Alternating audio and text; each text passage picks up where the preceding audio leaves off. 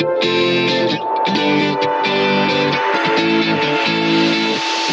is Friday, and I am so tired of thinking and so tired of being substantive. Fortunately, we don't have to do that anymore. We're going to do an installment of Friday Release Valve, where we talk about the underserved headlines of the week and probably the funnier headlines of the week. And I am rejoined this week by two guests that I very much enjoyed talking to you previously.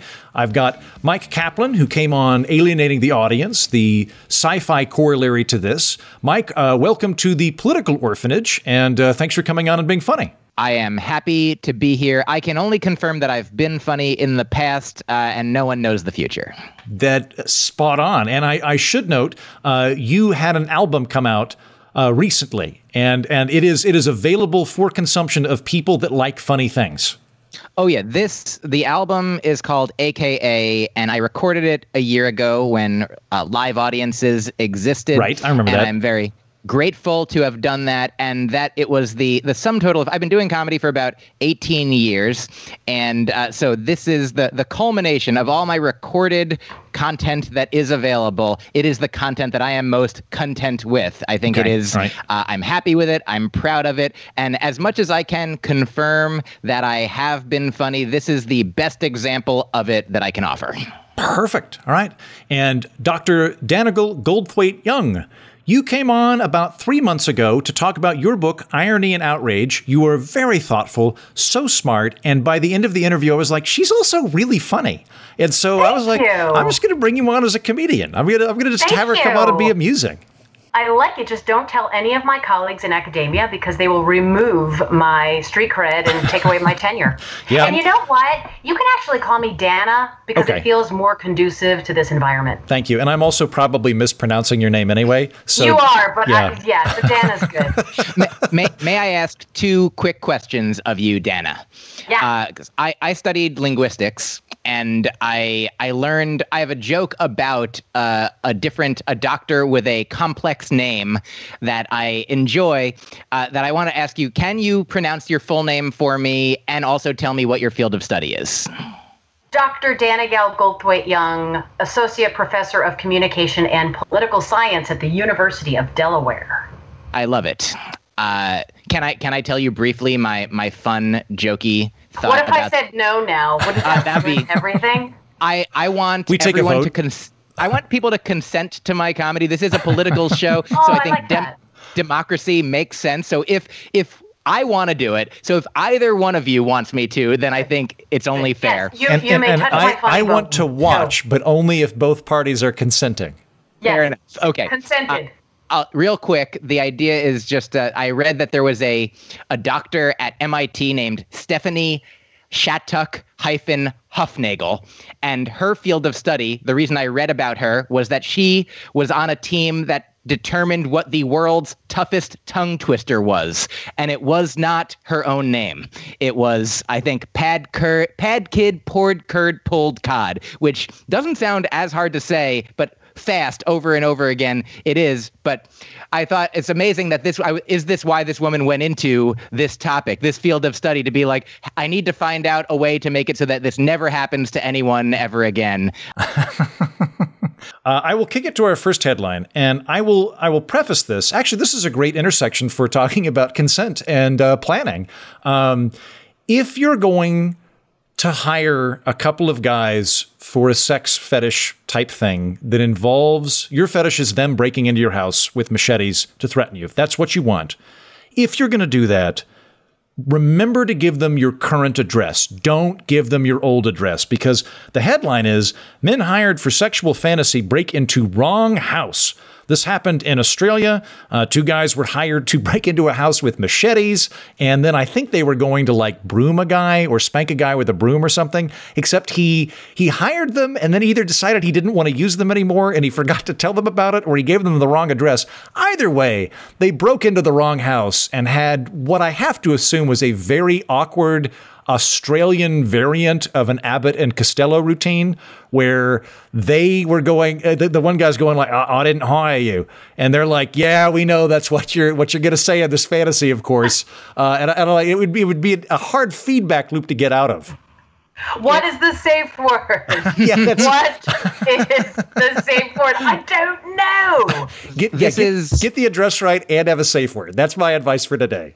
I think it's an important point that in the details of the story that you provided, that you shared, thankfully, earlier, it says the client moved to another address 30 miles away without updating the two men. They entered a home on the street of the original address. So I'm not even sure. That part is unclear. Did they enter the one that he had given them or a different house altogether? But let's say they went to the house that was his house but isn't anymore. I feel like it's certainly on the person. Like I forgot. Oh, the bills I didn't forward all of the mail. But I feel like I'm forgetting. It's like Home Alone, but with much higher stakes. Like that he's like, what's her name? Catherine O'Hara on the plane and her eyes open wide.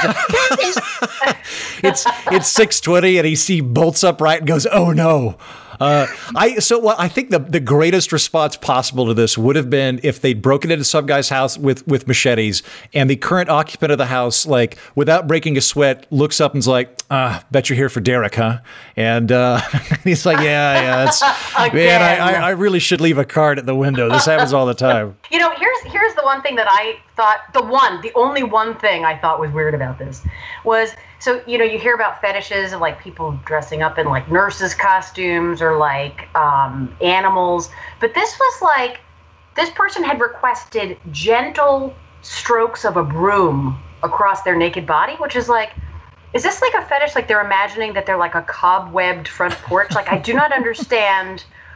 What does that bring you? Maybe that there's like just a subtle connection between a clean house and an erection. For sure. And if you can figure out how to rig your brain to be aroused by house cleaning, that seems like a pro, like a good move. Anything can be classically conditioned. Yeah. For me, this story is one of like the without the mistake. That's the person who knows that they love being stroked with a broom. Like, I don't know if you could just if you fell in love with a person like that, maybe you would come to love it as well. But on your own, if you're like, if you're thinking maybe I think I would like to be stroked with a broom in a gentle way, then perhaps it's just lighting up the fetish that already existed within you. Is it creating it or is it discovering it? But whatever it is for this person, I'm glad that they know what they want. They know what they like very specifically. If only we could all know exactly how we like to be treated and ask for it. I think that is a beautiful part of the story.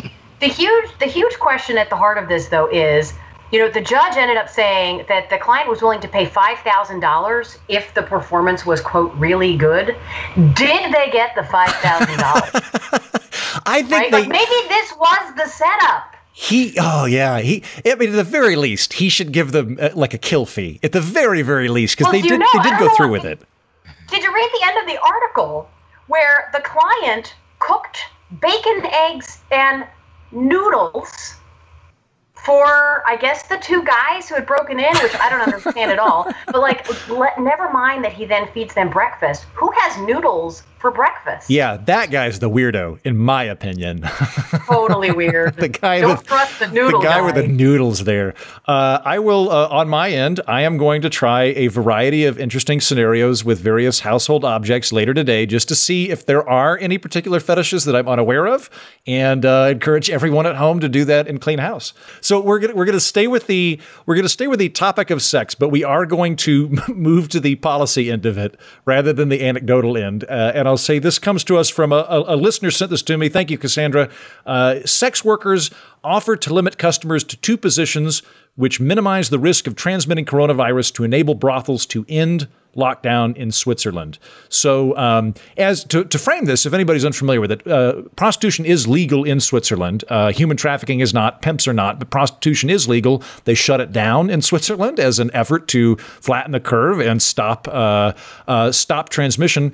It is clearly hit the prostitution industry. And so the local association of sex workers has come together and come up with positions which minimize mouth-on-mouth contact, which I believe they spell it out in here. It's I think it's doggy style and reverse cowgirl.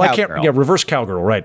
And my initial thoughts on this are, there were a couple of things in here. One, they were like, well, the Swiss government was thinking about trying to maintain better customer contact data with the sex workers in order to, and I was like, I get it, but just as an American, this strikes me as like an NSA blackmail list. This just strikes me as there's no way that's going to be used properly.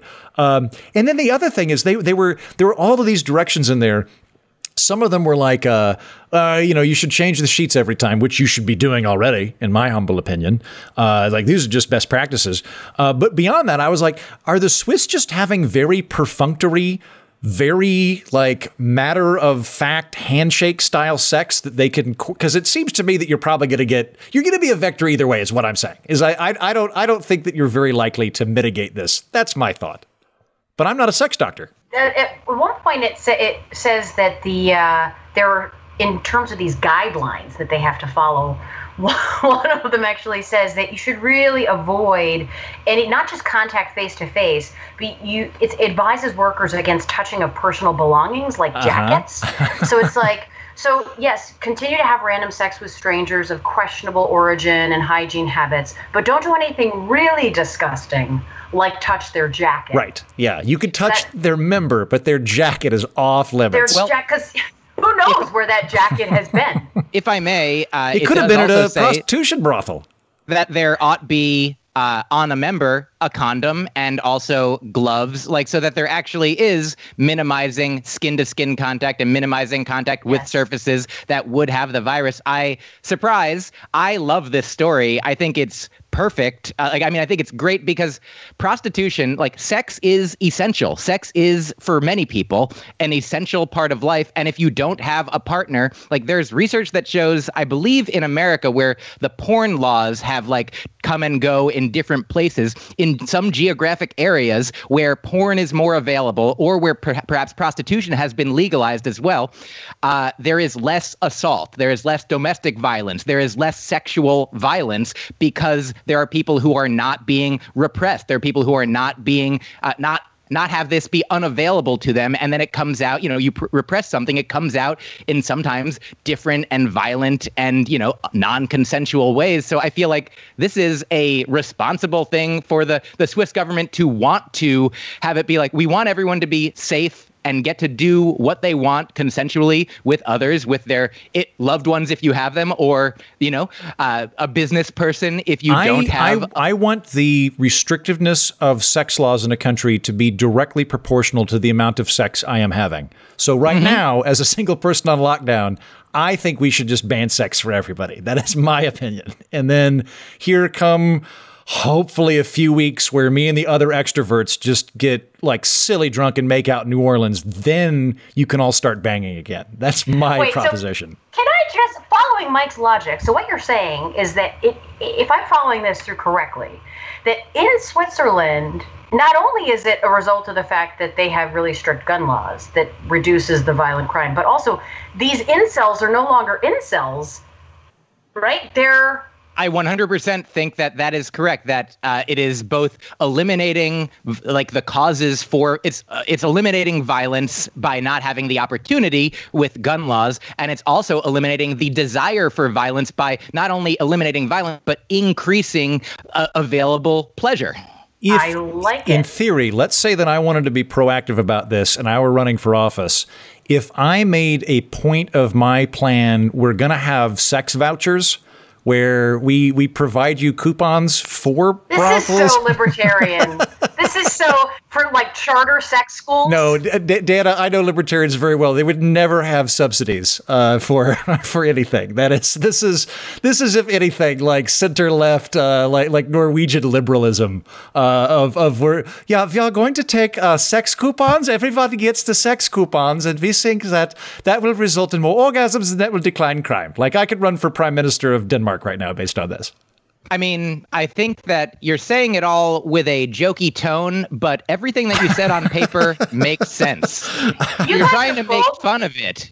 You also are both overlooking what is the most important piece of this, and the reason that you're overlooking it is because you're both male. Do you realize it says here, gloves, condoms, and disinfectants would be provided, right? And that all the sessions should be kept to no longer than 15 minutes, at which point Which is three times longer than I usually go. So what's the problem here? And every woman wrote back to that HR email and said, "Thanks for nothing, Brad," or Jake, or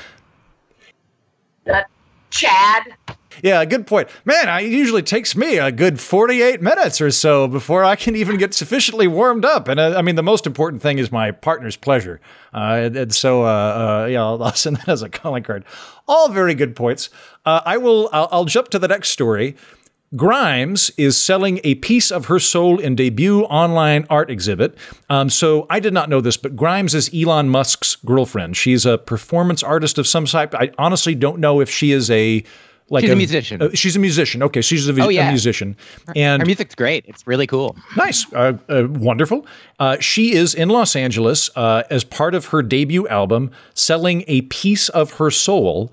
And I read that and I was like, this seems like a Twilight Zone episode designed to make the devil uncomfortable, where like the devil shows up to trick her into getting her soul. And then she's like, you could just bid on it. And he's like, oh, I don't know. I thought I was going to have to pussyfoot around for a good 15 minutes before I managed to do this. What I think she needs to do is, I thought about this. If you're going to sell your soul or you're going to sell a portion of your soul, just make sure that you maintain the voting majority of your soul. Only sell up to 49% of your soul. You don't want to be in a position where there's a corporate takeover. You want to make sure you've got the voting interests. That's really funny. And also, I think, like, honestly, this story to me, like, I'm a comedian. I think that comedy is art. I know that it's weird as a comedian to say I'm an artist. If you're like, I'm an artist, what kind? Painter, sculptor? I do art of comedy. We have a different word for it. We're like, oh, I'm a comedian. But I do think that every artist, every comedian, every musician, anyone who creates, like, you are like coming from, like, if it's not, unless you're painting a house, like, that's not coming necessarily from your quote unquote soul necessarily, or maybe it is, because maybe everything that we do, if you believe in a soul, the soul, like, everything that we are doing is like, we are running out of time, or we're using the time, we're using our energy, everything that we're doing. If we're selling our art, we are selling, it's all a piece. Every part of our life, every piece of art is a piece of our soul. So I think this is like a clever marketing thing where she's like, I'm saying what I'm doing explicitly, and it's what we've all been doing, like on Mad Men once. Mike, you so sound to me like a guy that has sold 800% of his soul and is trying to explain why he defrauded investors in the soul market. Either that, or he's like a member of Amway. I mean, I'm doing. You think that I'm doing like the equivalent of the producers? Exactly. I think that is exactly what I think you're doing, Mike. Is I think you're trying to explain how you sold that many soul parts and you don't have that many soul parts. I mean, what you're saying, that is a very funny joke, and I understand that we're here to make very funny jokes, but also, and I'm making a funny joke by pointing out your funny joke, which demonstrates that saying the true belief that I have can be a joke as well. And I would just add that it's impossible to sell more than you have. I mean, that's certainly what countries or governments or organizations, like it in reality, like you can get more money, but especially when it's time and energy and effort of one human being, like I could ask people for more money. Like I'm a comedian. I put out an album and I'm like, please listen to my album and like, download it for money, stream it, and I get some money. Like I do get money for having created the thing, and I created it and I'm done creating it, and people get to keep buying it because it's now out there as infinitely as possible. But I only did it once. I only had to, like, it's impossible for me to give away more than I have. Can I just call bullshit on all of this? Go ahead. I am so sorry, Mike, but this is a pile of horse shit. Because you know what this is? My mom is, God bless her, she's 80 years old, and she always tells this story about how when she was about 10 years old, which would have been in the late 1940s, I guess, there was this cereal company that had this offer where if you send in some cereal box tops and $2, you would be able to own 1 square foot of land in Siberia. And so she did it, and she paid the money, and she has a deed to 1 square foot of land in Siberia. This is the same shit, right? Because you're never going to see the thing you bought. You're never going to experience the thing you bought, and that thing doesn't even exist. Yeah, I don't believe in Siberia. I think it's a hoax. Siberia, it's the Easter Bunny. Yeah. If I may, I do think that Siberia is more real than the Easter Bunny. I do understand the overall point that you're making. I mean, there are bunnies and they exist on Easter, so there you go. They are equally existent. But here is the thing that does exist in that experience, in an experience where somebody purchases, for $1 or whatever it is. Like, I don't think, the free market, Andrew, I think you'd be into this. Like, I'm a big free market proponent. People don't have to buy it. If she's offering to sell it, if somebody wants to buy it for whatever price they want to, if they're getting a deed, if they're getting something that she created, a piece of paper, they're getting a piece of art, and they're getting the feeling that the experience gives them. That is real. When you've purchased land in Siberia, you have emotion. It's all your consciousness. It's all your emotions. And so just to conclude I mentioned this thing from Mad Men that in like the first season, they're working for like a cigarette company, and they're like, you should tell them that it's like warm and filtered, or I don't know what it was. And they're like, but everyone's cigarettes are warm and filtered. And they're like, yeah, but you'll be the first one to say it, and then everyone else will be catching up with you and be like, oh, that's what I'm doing that too. And like, so part of Stephen Sondheim has said that life is about creating order from chaos. And it's like, there is chaos, and it's all about like, what is there and what can we call it? And if somebody finds value, here's one other thing. Years ago, Mike, I would so love to see you in a Matlock reboot where you're the defense attorney that comes in, but instead of like a charming Southern lawyer, you've read a lot of Tony Robbins and a lot of spiritual tomes and drank a pot of coffee, and they just fling you. The defendant proceeds to get shit-faced at the table while they watch you. Like, I am so screwed. All right, I'm going to kick it to the next headline. Woman sprays Santa Rosa police officers with glitter after car chase. A woman who showered Santa Rosa police officers and cars driving by on Highway 101 with glitter was arrested on Wednesday after leading authorities on a car chase that reached speeds of 80 miles an hour. Cutting through this, it's a homeless lady. She stole a car. Stuff started falling out of the back of the car, I think, which is what alerted cops. They chased her, and then when she came out, she'd put glitter in, I think they said like a hairdryer or a blowgun, and she blasted it at them and covered them with glitter. And I thought, this is the most pleasant story involving police and high-speed chases that I can think of over the last 3 months. Of how did this end? A lady threw glitter at people. Nobody got shot. Nobody died. Just glitter. Well done, this story. Well done, this lady. Well done, this lady. I don't think it was a hairdryer. I think it says it was a cordless blower motor. And like a leaf blower? I'm not exactly. Yeah, like a leaf blower. And I got the sense that like it was, this is my reading, that it was like pre-packed with glitter, which I don't fully understand. Maybe that's not how you wrong. buy leaf blowers for sure. I don't think they usually put in glitter, even on a birthday. But in my imagination, I thought that this is literally a leaf blower that is already packed with glitter. And I thought, well, what else could possibly be in that trailer? Like a giant glue stick and like popsicle sticks the size of 2x4s. I'm like, this is an amazing trailer. Why don't we talk more about that? Well, and I think also if there were such a thing as a prepackaged glitter blower, that would be the best simultaneously irritating and non-lethal weapon I can think of. I would not want to be hit by that under any circumstance, but I don't think it would kill you.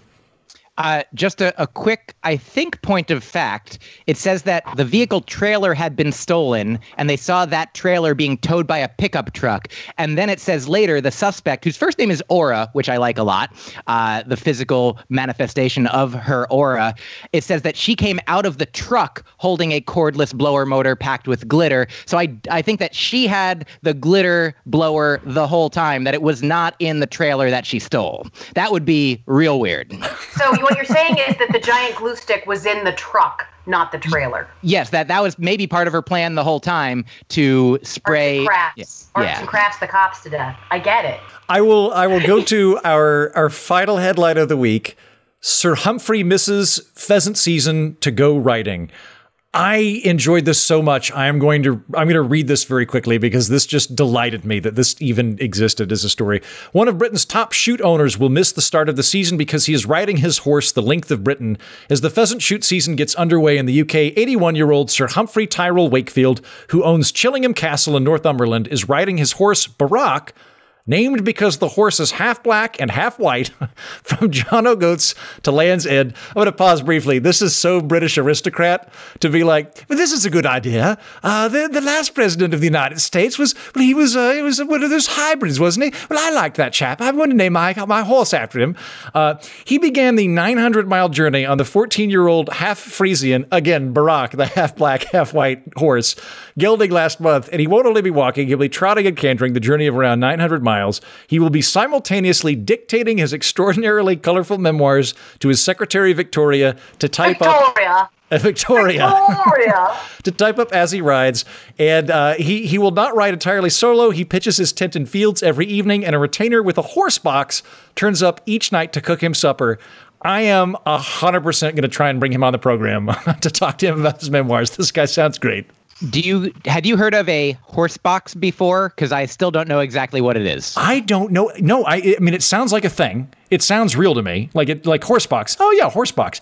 Is that the same thing as a saddle or like a saddlebag? Maybe we the intrepid American pioneer spirit converted the horse box into a saddlebag. That sounds right to me. What surprises me about this story is so this guy is, I guess, a really famous, like he's a well-known shooter, like he's a famous pheasant shooter. And what surprises me most about it is I'm reading this and I'm like, if there were ever an old white guy who was into birding, who should have shot his friend in the face in 2006, it should have been this guy. This is the guy. Wait, are you saying that this should have been the guy Cheney shot or vice versa? No, Dick Cheney should not have gotten in trouble this way. That was this guy's shtick to do. Yeah. I mean, a guy who rides a horse that's half black and half white named Obama? Like, that's the guy that shoots the friend in the face. Yeah, I think he's also the kind of guy that would have some very weird ethnic explanation for it. Like, well, yes, I shot him, but he's Cornish. Like he's from Cornwall. I mean, come on now, right? Like it has like some 8,000-year-old rivalry with a part of like I also 100% suspect this man has very strong thoughts on the Plantagenets dynasty. Like if we were to bring him in, like he could really wax eloquent on the transition of power from the Tudors to them. Yeah, I can't wait to talk to this guy. I like that the castle that he owns is called Chillingham. That's I think next door to Netflixham. Netflix and Chillingham Castle is my joke that I offer there. Also, I like that you said John O'Groats, but that is a more fun name for it. But I believe it is John O'Groats. You're right. You know what? I was actually there this last summer, and it is not very impressive. John O'Groats is. I had a camper van and I drove around the NC 500 in northwest Scotland, and John O'Groats purports to be the northernmost part of Britain. But it's not. The northernmost part of Britain's like a mile and a half east or west. It's just that it's harder to get there. So it's just an excuse to sell postcards. And you get there and you think you're going to be like at the end of the world. And then you're like, what's that? And they're like, oh, that's the next island. And you're like, really? And it's just, it's very, very anticlimactic. But you're right. John O'Groats. I shout out to the guy who requires his secretary to go horse riding with him so that he can dictate his memoirs to her as he rides on a horse. Might he be doing it over the phone? I got the impression. Hold on, let's see. I read that a few times as well. I imagined that she walks behind him on a rope. There's a velvet rope, either like she's been captured or they're in a parade. One of the two. It either in a very servile or a triumphantly servile capacity. But either way, you would know who the person dictating the memoirs is. It says that she's typing these up as he rides. So maybe she's in maybe there's like wheels on this thing. And so she's like a stenographer. I hope she is on a smaller donkey named after another American president, and she has an old-timey typewriter and a lot of paper. And is sitting to the side. She can't sit this way. She has to sit to the side. Yeah, but clink, clink, clink, clink, bring! And that's how they're doing this. That is Victoria, chapter 5. And if you do have a secretary or an assistant with you on a rope, you want to make sure that it's the right person who wants to be at the end of that rope and that they didn't move away to 30 miles elsewhere and the wrong people showed up. Nice. He did it. Perfect. You did a callback to bring it all back together. I did what I could. Wonderful. Well, I will. I can't come up with a better conclusion than that. Myq Kaplan, thank you so much. It's good to see you, my friend. It's good to be funny with you. And you're, as always, your optimism is absolutely infectious. I literally think I am a more positive person than when you and I met. And your album is AKA? That's right. Wonderful. Dana, it is a pleasure to see you again. You are so smart and so funny. I am so glad that you've got to be on the podcast, both as a thinker and academic and as a comedian. It is a rare feat that you have absolutely soared to. Well, thank you so much. I have to say, I really enjoyed, because I'm a humor scholar, so I really enjoyed as Mike made every joke, and then he identified the jokes that he made. That was my favorite part of this process. Really took the bricks out of the briefcase. If you love me being funny without planning it, you might love me being funny with having planned it. And now my favorite part about our interaction, I loved all of it, but that you are can you describe briefly what a humor scholar is, or can we talk about it another time? You can actually go back and listen to the episode that I think was released in March. Yep. Yes. Yeah. Or February. I don't remember. Where we talk about my book and we talk about humor scholarship, and actually Andrew gives me a new word that I was unaware of, even as a humor scholar. It was the concept of studying humor, or gelatology. Yeah. Yeah. Good job, Heaton. Yeah. It's a commendable episode. I got really good positive feedback on that, Dana. People liked it, and I was like, I really want to bring her back on, and I have accomplished it. Well done, me. Dana, if people want to follow you, you are on Twitter. You have your book on irony and outrage is out. And you're on Twitter, and you also do sports improv? Comedy sports. Comedy sports, okay. Yes, Philadelphia, yeah, improv. And I also have a show, I've been doing an interview show called Dr. Young Unpacks with various political scientists and communication scholars. So that's online, and my Twitter handle is @Dannagal, because as we discussed, I'm the only one. Wonderful. Guys, thank you so much. Thank you. Thank you.